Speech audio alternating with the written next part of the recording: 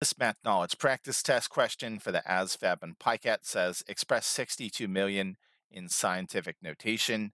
So on the actual ASVAB, you will have scratched paper. And for a problem like this, it's a good idea to copy it down. Again, we're trying to write 62 million in scientific notation.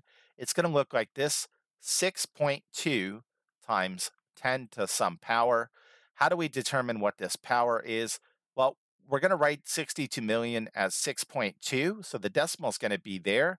Right now, the decimal is at the end of 62 million. So all we have to do is count how many times we have to move this decimal from the end of 62 million to get to 6.2, and that will be our power. So it's going to be 1, 2, 3, 4, 5, 6, 7.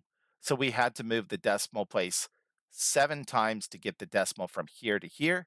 So this is 6.2 times 10 to the 7th, which is answer choice C, of course.